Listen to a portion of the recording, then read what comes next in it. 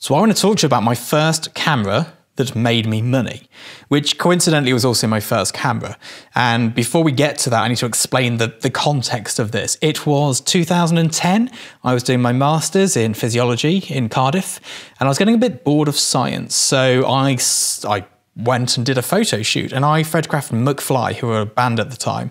I did it for a magazine cover for a friend of mine who was double booked, had made some horrific mistake, and I borrowed a camera from my housemate, and I got my friend then who had the job to set all the lights up, set the camera up, and all I had to do was point and click. And it went swimmingly well considering. But then sometimes ignorance is bliss, and I didn't know what I didn't know, and that was probably quite calming for me. I was like, great, I clicked the button, it all looks good. They did some wicked Photoshop, and then the image went to some small magazine somewhere. But that's by the by. I got hooked on it straight away.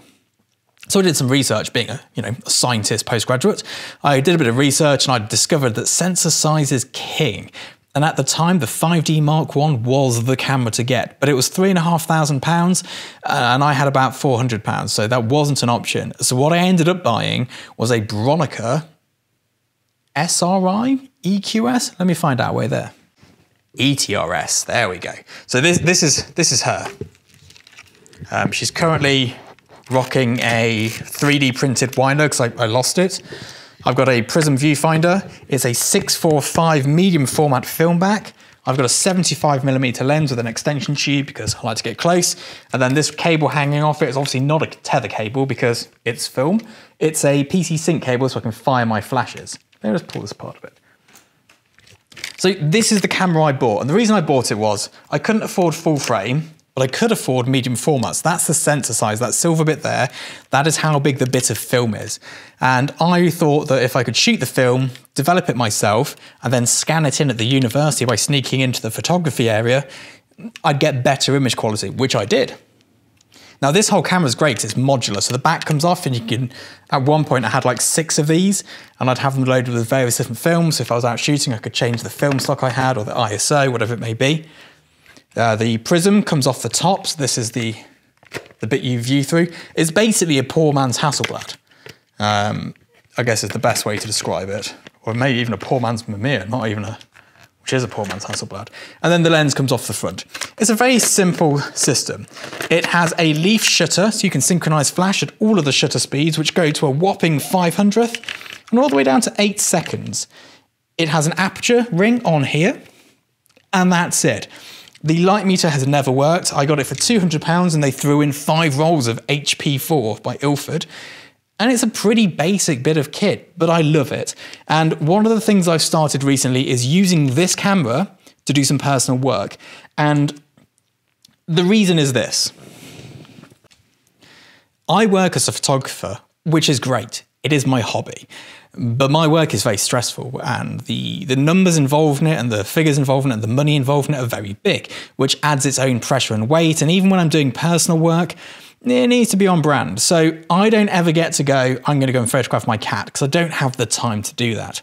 But I'm now making the time. So once a week, I'm going to the darkroom with my camera and I'm going to be shooting 1 roll of film each week, developing it, printing it, maybe scanning it if it's color, unless I can get around to printing color, and just sort of trying to find that enjoyment in just exploring photography again. And if you want to see more of this, and if you want me to talk you through it and show some maybe behind the scenes and bits of it, and Let me know in the comments below. I'm not sure if it's of interest or not, but I thought I'd share it with you on this platform anyway, because I don't really have anywhere else to share it with it being film and all. But anyway, that is my first camera. And for the £200 I spent on it, I probably made 10 grand. I was shooting headshots, portraits, and this was before film was cool. Film had only just died out. The Canon 5D original was like the camera which made the masses move to digital, because suddenly you could get full frame at a affordable price.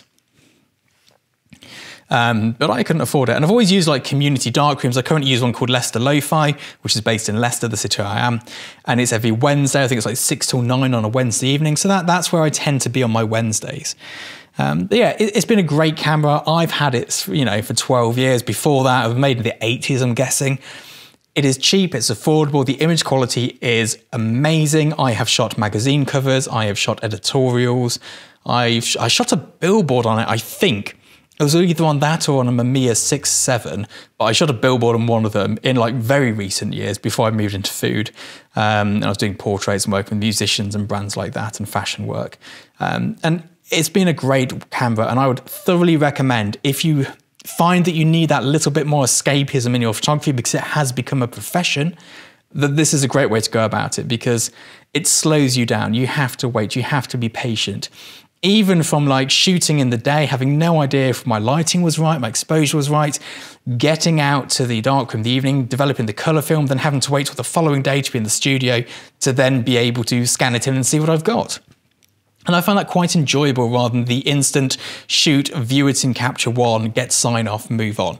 And it's a very different pace of life. It's a very different way of working, and I'm thoroughly enjoying it. And I also think it's making my lighting better, because I was doing like I think I had like 5 lights out last week, and I was lighting it purely with a light meter and using this weird scale that we use, which I can go into detail if you want in another video, but it really helped me. I managed to light it and it came out exactly how I wanted it to, despite not being able to see what it would look like until I developed the film. Anyway, that's my first camera.